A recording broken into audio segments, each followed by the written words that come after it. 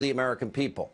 We'll also show you President Trump's most epic takedowns of the liberal mainstream media. After announcing his campaign, the president had faced an onslaught of historically negative media coverage. And on Monday, the president will continue to fight back against these attacks by unveiling what he's calling the most dishonest and corrupt media awards of the year. Now, before we get to all of that, it's important to show you just how abusively biased the anti-Trump media really is. And it starts with the media saying Donald Trump would never win, would never become the president. Take a look. Donald Trump has been saying that he will run for president as a Republican, which is surprising since I just assumed he was running as a joke. Do it. Do it. Look at me. Do it. I will personally write you a campaign check now on behalf of this country, which does not want you to be president, but which badly wants you to run. This man has got some momentum, and we better be ready for the fact that he might be leading the Republican ticket. Next, I know you don't believe that, but I want to go on to Sorry to laugh. Which Republican candidate has the best chance of winning the general election? Of the declared ones right now, Donald Trump.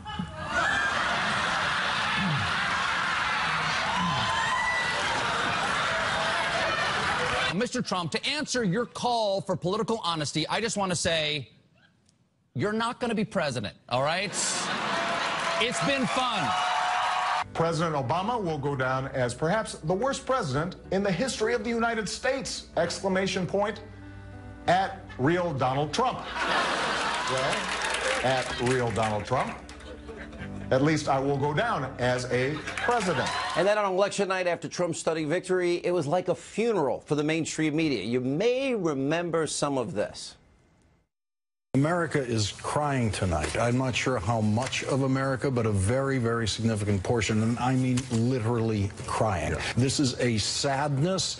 It is a mourning moment for those people, and it is a moment filled with fear. Filled with fear. Our country is about to face some serious crises, and so, I mean, buckle up. Your country needs you. It's a pretty extraordinary thing to say.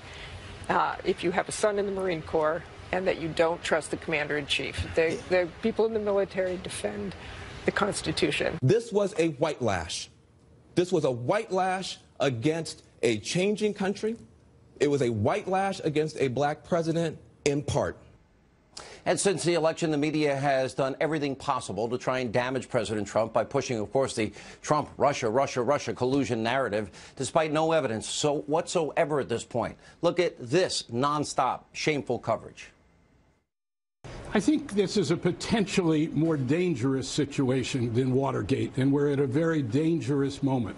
And that's because we are looking at the possibility that the President of the United States and those around him during an election campaign colluded with a hostile foreign power to undermine the basis of our democracy. Donald Trump is afraid. A political hurricane is out there at sea for him. We'll call it Hurricane Vladimir, if you will, the whole Russian thing. This is evidence of willingness to commit collusion. There's outright treason. I mean, there is no question that what he is doing is giving aid and comfort to the enemy. Specifically, Willie, I think what it means is that a federal judge found that people in Trump's organization were colluding with the Russians. But first, we want to start with This Week in Russiagate.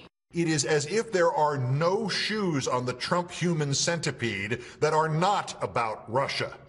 Russia, Russia, Russia. This cloud about collusion with Russia will hang over him no matter where he stands. It certainly feels like we're in the opening stages of a devastating political chapter in American history. Evidence is mounting for the president's meddling in the Russia probe. Tom Friedman said the election hacking is at the caliber of a Pearl Harbor or a 9/11. Do you agree with that? I completely agree with that. Donald Trump now sits at the threshold of impeachment. I personally think it's over. I don't think there's anything that can be done that can stop this at this point. Cacophony, this gushing of lies, problems, questions, chaos that will stop this presidency in its tracks. You told the Washington Post last week that, quote, there's a smell of treason in the air when it comes to this investigation. A lot of people are afraid to use the T word, treason, but in the end, that's what people are investigating. It does look like collusion. It does look like he's listening to Putin more than he is American intelligence. And frankly, I've never seen that before. Pretty unbelievable. Joining us now with reaction, former deputy assistant to the president, Fox News contributor Sebastian Gorka, and Fox News contributor Herman Cain. You know, Dr. Gorka, they never expected this. They couldn't. They were shocked by it all. It was a funeral on November 8th, 2016. But the worst part is, ever since, there's been an effort to undo or to delegitimize this president and get him out of office by any means necessary. So it gets really serious. Yeah, I mean, not only did they not expect it, remember what the New York Times and the Huffington Post said? On the night of the election, Hillary has more than a 95% chance of winning. Not only did they not expect it, they still can't believe it. For all the talk in this awful new book and across the media about mental competence in the White House, do you know who needs mental help, Sean? All the people you just showed in your montage.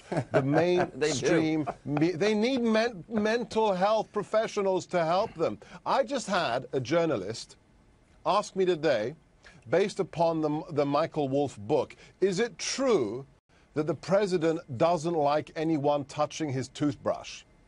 Sean, that's journalism. Journalism. North Korea has nuclear missiles. The president's defeated ISIS. China's on the march. I mean, and they want to talk about the president's toothbrush. This is a bad skit. It's insanity. It is a form of insanity. I'm not disagreeing with you. Herman Cain, you experienced all of this firsthand. You can speak from experience how bad this is, but it's still a lot worse for President Trump. It is. And that opening montage was fantastic. It shows that the jokes are on the jokesters and the lies are on the liberals. And it also indicates, as Mr. Gorka alluded to, that TDS, Trump Derangement Syndrome, is an addiction because results don't matter. They don't care about the results of 2017. It's all about Trump Derangement Syndrome. And if I can borrow a metaphor from Mike Huckabee, addicts that are drug addicts, some of them recover. But the media TDS addicts, they show no signs of recovery. They're in a hole and they keep digging and they can't get out. That's what this illustrates, and it's sad for the country because we have depended so long on the media to give us the truth, and now we know that they are incapable of being able to do that.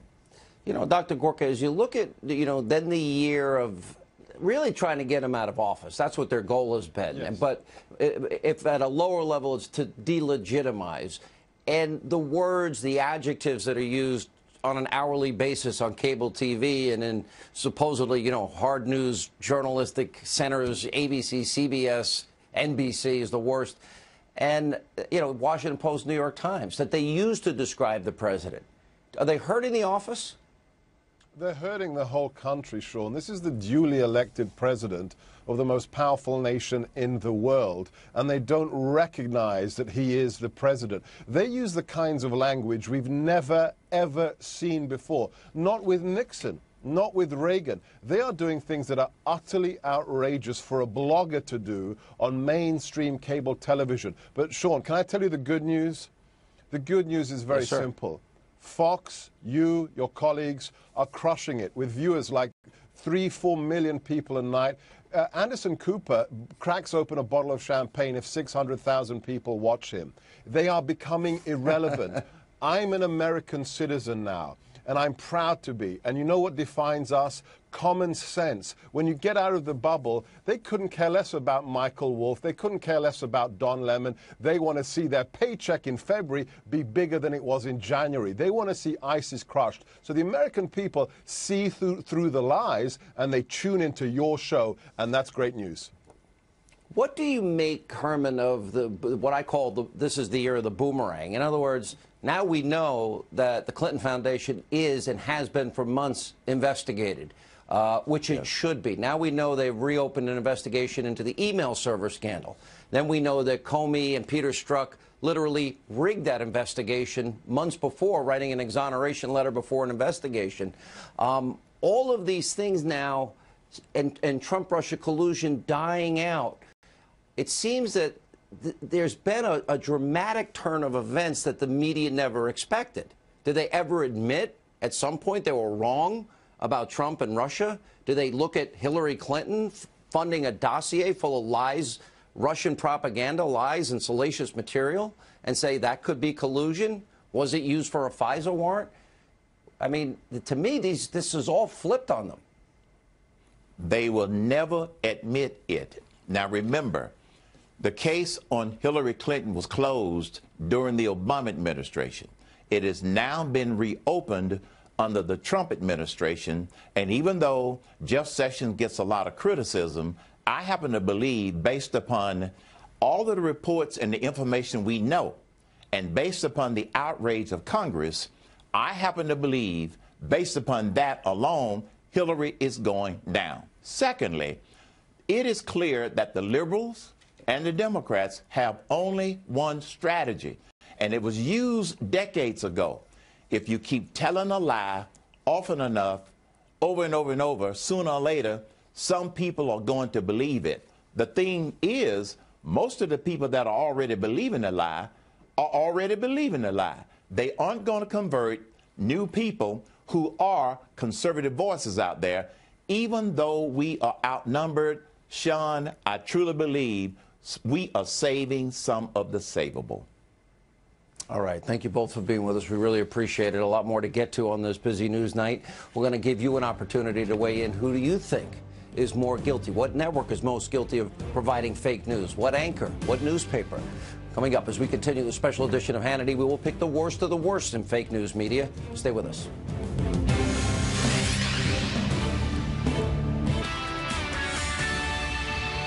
Live from America's News headquarters, I'm Trace Gallagher. Much of the East Coast from the Mid-Atlantic to New England in a deep freeze today as residents recover from Thursday's snowstorm. 10 to 12 inches falling in many areas, some places getting as much as 18 inches. Powerful winds also slamming parts of the East Coast, canceling hundreds of flights. Coastal Massachusetts also getting hit with high water, some communities dealing with historic levels of flooding. Meantime, on Wall Street, the markets are still red hot. All three major indices setting new records, which, of course, will help many IRAs and 401ks. The Dow Jones Industrials closing more than 220 points higher to end the week well above 25,000. The NASDAQ Composite gaining another 58 points today, and the S&P 500 gained more than 19 points to close at its fourth straight record high for the new year. I'm Trace Gallagher. Now back to Hannity.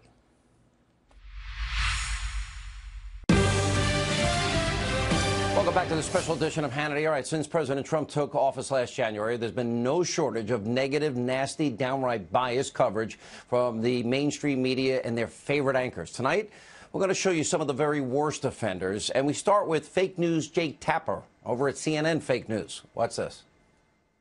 It may be difficult for some of you at home to wrap your minds around a U.S. president who makes statements like this about the use of nuclear weapons, which would, of course, murder millions of people. None of this normal, none of this acceptable, none of this, frankly, stable behavior. Your behavior is causing great concern among the majority of the American people. Every single one of the president's wounds is self-inflicted. Every single one of them. So I don't really understand the propensity for self-pity at a time like this. If you are a hungry child in Appalachia or the inner city, if you are an unemployed worker in a hollow shell of a steel town, that's not a president who seemed rather focused on your particular needs and wants. The people around President Trump who are enabling this nonsense, the ones who know better, you have to ask yourselves this question. Are you really serving the president? Are you really serving the American people? Yeah, of course, he prefers presidents like Clinton and Obama. You know, they try to bribe murdering dictators. And by the way, Jake Tapper is only one of the many Trump haters over at Fake News CNN, including their so-called White House correspondent, Jim Acosta. Take a look at some of his worst moments. What we're witnessing right now is just this erosion of our freedoms in terms of covering the President of the United States. I think that there are moments when this president is just really sensitive to criticism, and he lashes out in this fashion. That is just a strange and unpresidential thing to do, to be throwing rolls of paper towels at people. The last three news conferences, Wolf, all of the questions to the American news media have been handled by conservative press. And I think, Wolf, there's no other way to describe it, but the fix is in. The Statue of Liberty has always been let me ask you a question. Of hope to the world for people to send do you believe people to this country, and they're not always going to speak English, Stephen. Jim, they're not do you always believe going to be highly skilled. They're not always going to be Jim, I appreciate your speech. I think we saw the president's true colors today, and I'm not sure they were red, white, and blue. Wow, not to be outdone by CNN, you have Conspiracy TV, MSNBC. They've also been broadcasting a nonstop Trump hate fest over the past year. It's especially true of host Joy Reid, who never masks her hostility towards the president. Here's a few of her highlights. Well, it does seem that Donald Trump has the tools of authoritarianism down. He's got the dance of authoritarianism down to a science. Donald Trump has been publicly vulgar and venal his whole adult life. Look, this is an administration that at the same time they're jet-setting around the country on luxury planes is also plotting to cut their own taxes by billions and billions of dollars. I don't think that he understands the human scale of misery. I don't think that he can connect with the sort of compassion that you normally have when you see a disaster like this. You have the religious right that has built itself on this idea of sort of moral superiority. They are four square behind a guy who thinks 2 Corinthians is 2 Corinthians, who's had 3 wives, 5 babies with 3 baby mamas. What is this about? And, of course, we can't forget about cable news' most cringeworthy couple. Of course, liberal Joe and Mika, whose biased and deranged coverage of President Trump, frankly, is unmatched by anybody. Take a look. You have somebody inside the White House that the New York Daily News says is mentally unfit, that people close to him say is mentally unfit, that people close to him during the campaign told me had early stages of dementia. You can say that's not okay to say, but it is okay to say. When are we supposed to say this? After the first nuclear missile goes? He looked like a thug. He looked like a goon. You look at the handshake. You look at this. Just what a thug! What an embarrassment! Look, he's mauling him like an idiot. You can absolutely. Just what an embarrassment to the United States. Optics matter. It is a terrible thing to question someone's patriotism, but you wonder what he cares about. They see no talent. They see absolutely nothing behind the eyes that they can work with. This presidency is rotten all the way to the core and right to the top. You got to stop putting Kellyanne on the air. It's politics porn.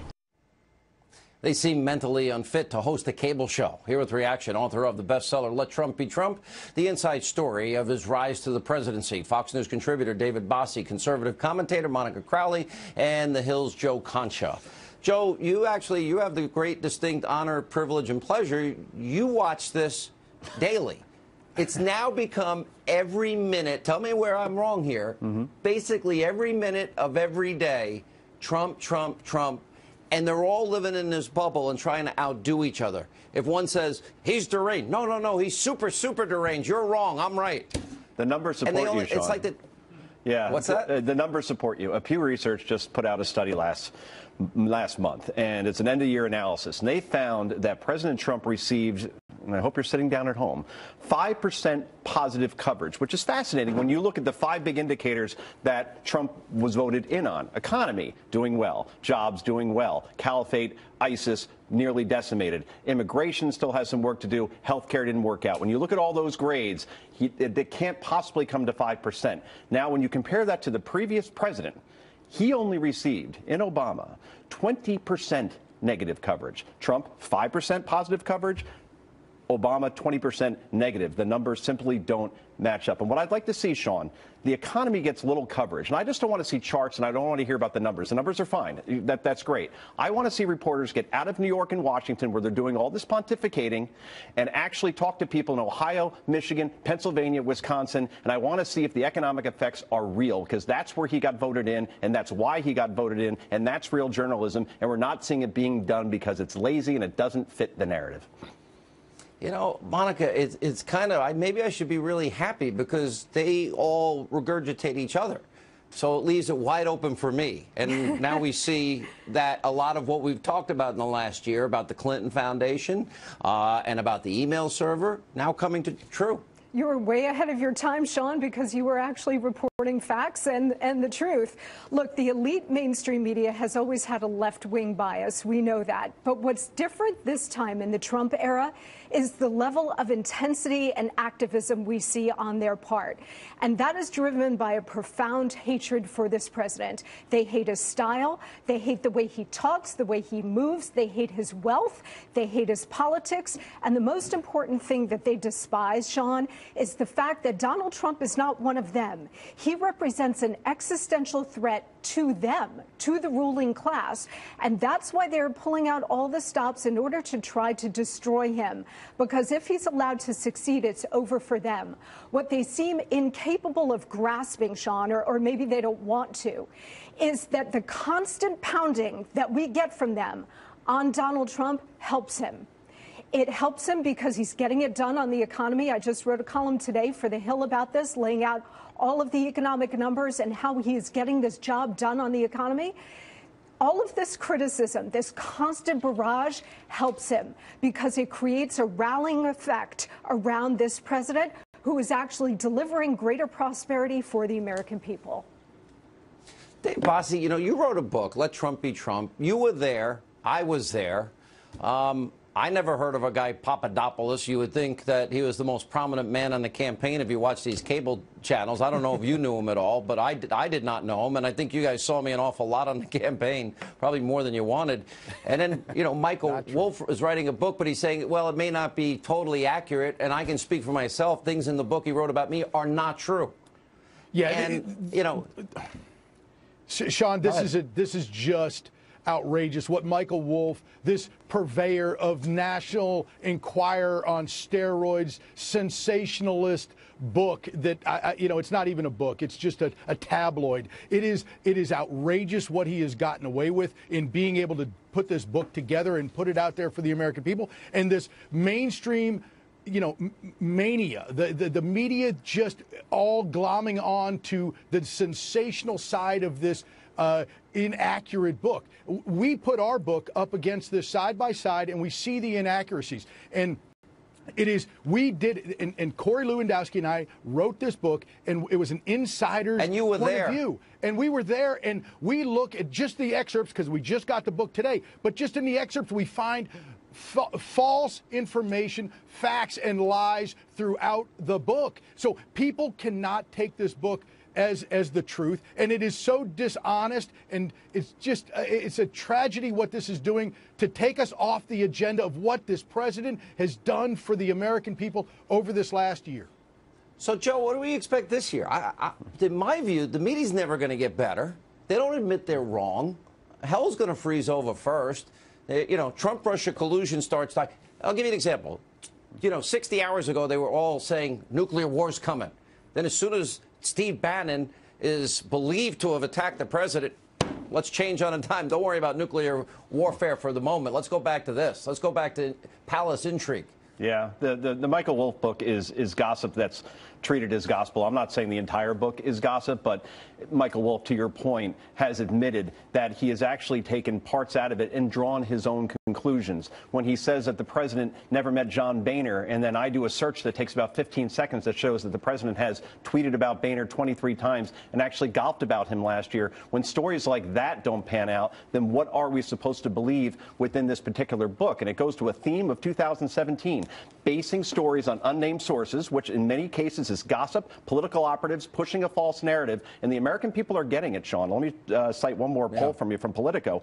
46% of the American public, it's not Republicans, 46% of the American public believes that the media is fabricating stories about this administration. And the president knows that, and that's why he's holding this fake news awards show on Monday, because he knows that's an unpopular institution, which is as old as the city itself. You attack when they're unpopular. And that's why we put this tape and the show together tonight, Monica, because it's so important. There's so much material. I could probably just run the tape and everyone would get the message.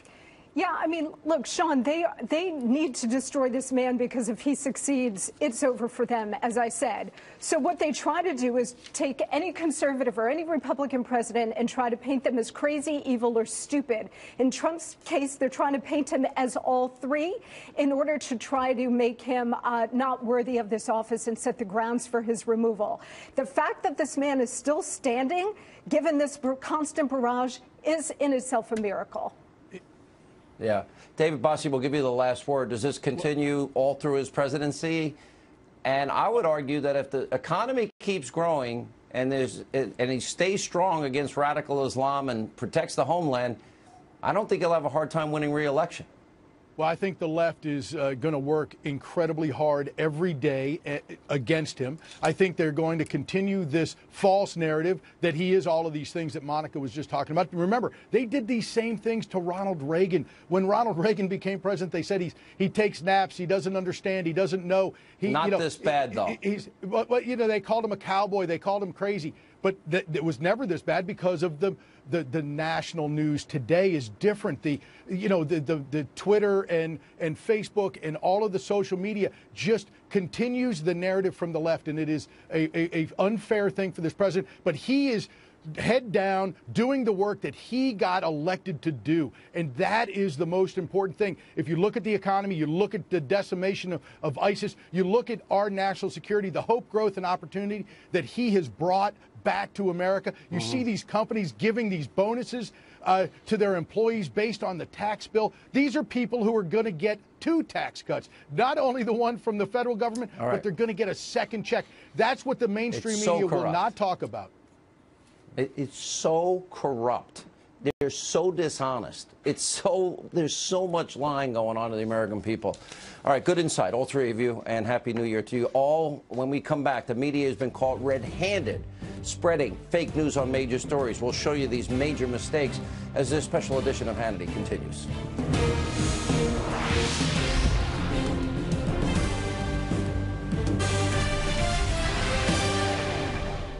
Welcome back to the special edition of Hannity. So 2017 was a pretty rough year for the mainstream media in their rush, of course, to attack President Trump. Well, many fake news mistakes were made. Perhaps the worst example is from ABC News. Last year, Brian Ross, he was suspended from ABC for 4 weeks without pay for this false report claiming that during the campaign, candidate Trump told Lieutenant General Michael Flynn to reach out to Russia. Take a look. He's prepared to testify, we are told by a confidant, against President Trump, against members of the Trump family, and others in the White House. He is prepared to testify that President Trump, as a candidate, Donald Trump, directed him to make contact with the Russians, which contradicts all that Donald Trump has said at this point. Now, of course, Ross was completely wrong, and hours later, he had to issue a correction. Watch this. A clarification tonight on something one of Flynn's confidants told us, and we reported earlier today. He said the president had asked Flynn to contact Russia during the campaign. He's now clarifying that, saying, according to Flynn, candidate Trump asked him during the campaign to find ways to repair relations with Russia and other hotspots. And then after the election, the president-elect asked him and told him to contact Russia on issues, including working together to fight ISIS. Now, there's a huge difference between candidate Trump and President-elect Trump asking General Flynn to contact his soon-to-be Russian counterparts. But ABC News isn't the only outlet caught reporting false stories. Fake news, CNN, the Clinton News Network had several high-profile fake news stories, like this report from early last month. Take a look. CNN has exclusive new details about a message sent in the final stretch of the 2016 campaign offering access to hacked WikiLeaks documents. This email on September 4th, 2016 was sent to Donald Trump, then candidate Donald Trump Jr., and others in the Trump organization. The timeline is important here because on September 4th, that was months after the DNC was hacked and after their own emails became leaked. And it was a month before Clinton campaign chairman John Podesta's emails were leaked by WikiLeaks. And, of course, that story proved to be completely false as well. And don't forget that back in June, 3 CNN employees resigned over a story about a top Trump ally and a Russian investment bank. They had to retract that. And in December, one of the dishonest Washington Post reporters, David Weigel, he posted a picture from President Trump's rally showing a small crowd. The sarcastic caption reads, "Oh, packed to the rafters." However, this picture was highly deceptive and, of course, was taken before everyone had come in. Weigel had to apologize and then deleted the tweet. You know, spreading fake news wasn't the only major problem for the media in 2017. They also had some ridiculous examples of so-called reporting. Let's watch this. The president gets 2 scoops. You know, everyone else around the table gets 1, and no word if there were sprinkles. At the dessert course, he gets 2 scoops of vanilla ice cream with his chocolate cream pie instead of the single scoop for everyone else. It would be like somebody pooping their pants and then people looking at it and saying, oh, that's modern art. Don't you understand? I am making a statement against Russian aggression. Mr. President, put this in the pickup. So where do you put that? You just right back. Put it back in the bed. In the cab. Wait, why? Cab or in the, where do you put it? What does that have to do with anything? So we'll show the video eventually. But We'll get the video. He hands it into the front window of the guy driving. Yeah, okay, thank you. It's better when you see it. But you have to just take it, because if the president's putting it in the wrong place, you know, here's your bag of cement. You think you've had an earful of Donald Trump? Check out what's in the ear of a beagle in Britain named Chief. Brace yourself. All right, joining us now, former Secret Service agent Dan Bongino, Fox News contributor, former Congressman Jason Chaffetz, radio talk show host, Fox News contributor Tammy Bruce. Dan, I look at all of this. It's beyond superfluous on some level, but then it's outright evil on another level when you start trying to not only delegitimize, but get a duly elected president thrown out of office. Yeah, you know what's comically ironic about this, Sean? You know, we're supposed to take the media, their elite advice on economics, on education policy and healthcare, and they can't even get journalism right. Like, you had one job. Just get the facts right. You know, there are 2 stories here, though, too, that I want to point out that show you this really perverse incentive with the media to get Trump out of office. Just recently, we saw this thing about new expose. George Papadopoulos started the whole investigation and the dossier and everything. But the same outlet that reported this just reported last summer that Carter Page did it. So did they not find it strange that they're refuting their own reporting? And then the classic example was the print outlets reporting on Trump being wiretapped. And then Trump tweets he's wiretapped, and then these very same outlets write stories that Trump's crazy for saying he was wiretapped. Yeah, good job. You guys are great. They're really doing a great job. Congressman Chaffetz, there's another side of this, and we've now seen this in the last 24 hours. Oh, let's see. The Clinton Foundation has been investigated now and being investigated for months. Oh, and Hillary Clinton's email server, that investigation is now ongoing. So there's big stories out here that they're not reporting on that could have severe consequences. And I will argue this may be bigger than Watergate by a long shot when it's all done. Thoughts? Well, it was June of 2015 that I sent the very first letter to the Obama administration highlighting the problems with Uranium One, a 7-page letter highlighting all the details. I followed it up in October. Do you think there's one person in the mainstream media who actually even covered that story? None.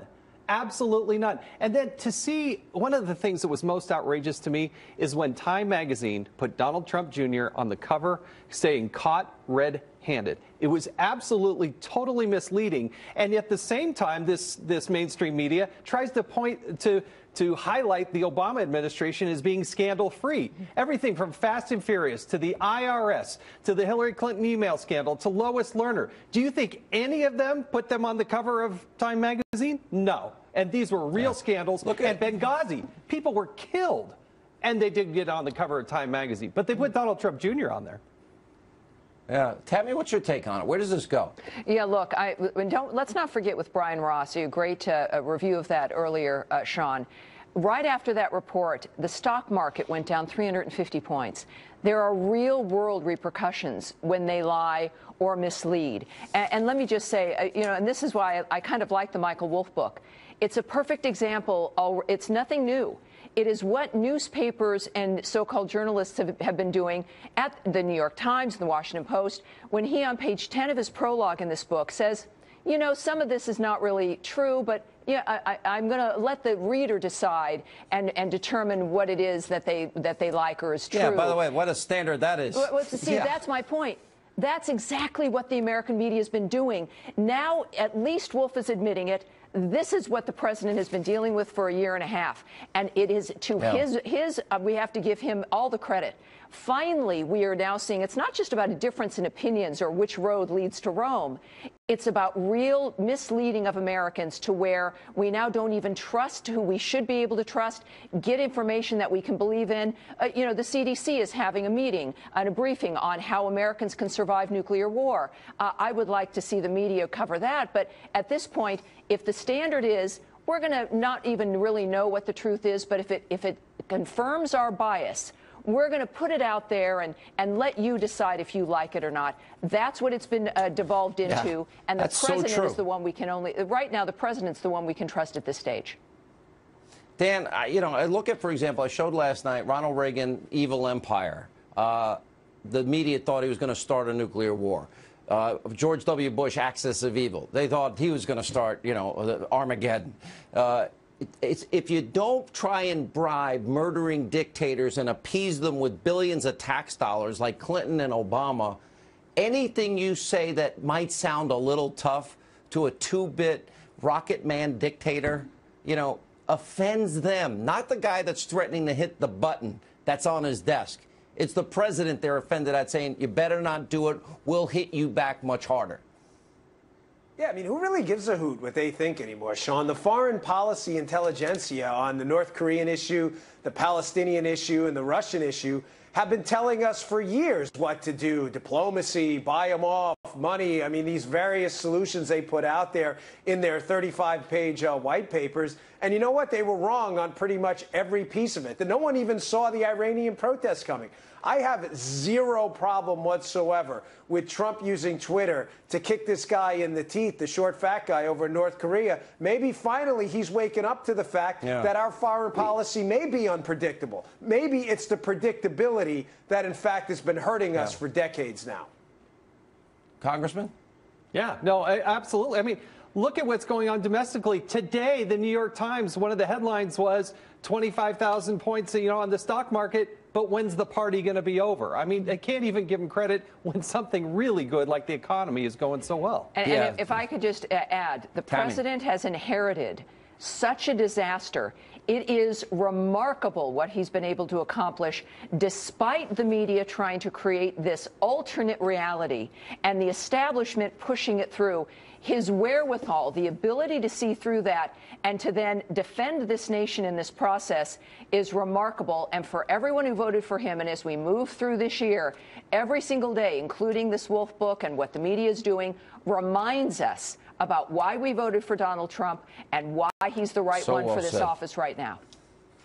All right, good to see you all. Happy New Year. When we come back on the special edition of Hannity, some of the president's most epic takedowns of the fake news media, and you get to weigh in on the fake news media. We'll tell you how. Straight ahead.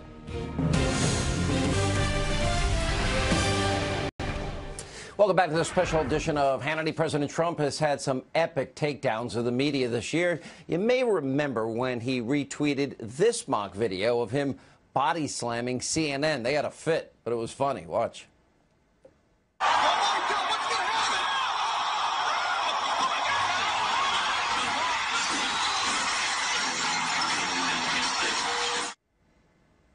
And the president also had no problem putting CNN grandstander Jim Acosta in his place. This is pretty epic. Watch.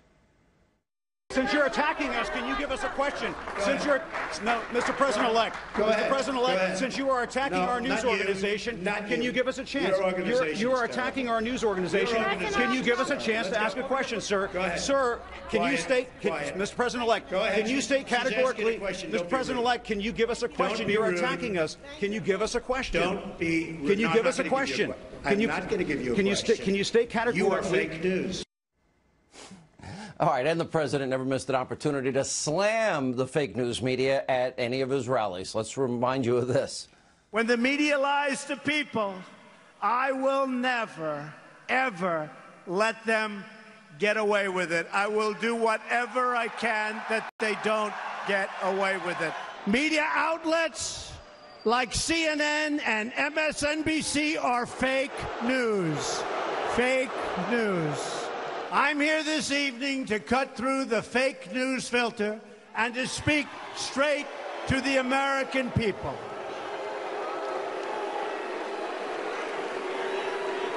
Fake news. Fake, fake, fake news. These are sick people. You know the thing I don't understand? You would think they'd want to make our country great again, and I honestly believe they don't. If you want to discover the source of the division in our country, look no further than the fake news and the crooked media. Joining us now, former Arizona Republican Congressman J.D. Hayward, chairman of the American Conservative Union, Matt Schlapp. J.D., look, you've dealt with this in the course of your career. I mean, the reality is there's a lot of fake news. You know, there's no discerning, objective news media like they claim that they are. This is an opinion program. I'm an advocacy journalist. We make no pretense on this program. I have an opinion. We're commentators, and that's fine. But the problem is you have a situation where you've got guys, for example, the earlier segment, you had a reel of Jake Tapper. You know Jake's first job in politics? It was press secretary for Democrat Congresswoman Marjorie Margolis-Mezvinsky. Now, I think here's a reform today.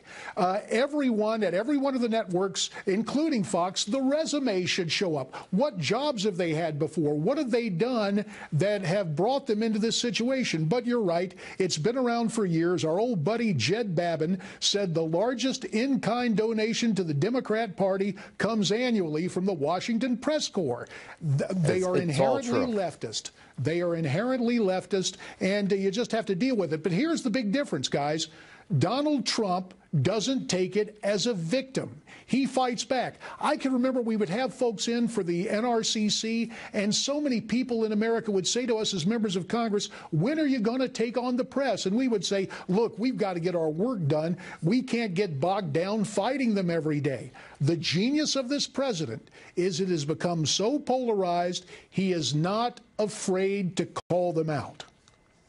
You know, that is probably the one thing that I think, Matt, the media expects, that, or even the anti-Trump crowd, that they think that they can somehow pressure Donald Trump into changing and becoming the president and act the way they think a president should act. The one thing that I think distinguishes him and makes him so successful is him bypassing the media, tweeting out his opinions, tweaking people, and fighting back. And I think the people that support him find it extraordinarily refreshing. Yeah, I've been debating several prominent Never-Trumpers all week in response to this book. And the fact is the Trump agenda is conservative. It's fulfilling promises. But it's also a stylistic change. JD's right. You're right, Sean. What Republicans tend to do is cower. They say we can't really go for everything that we promised during the campaign because, you know, it's unpopular or it's radioactive. So we'll only go for 40 or 50%. And then they go and do a negotiation. They get about 20 or 25%. And they come back to all of us and they say, look, we got 25% of what we want. Wasn't that pretty good? And we say, no, it's no good. We're losing our country to socialism. And part of it is because the media is relentlessly attacking these conservative values. And what the president has done is shown really everybody that the right way to handle this is not to cower and only ask for 25%. The right way to do things is push for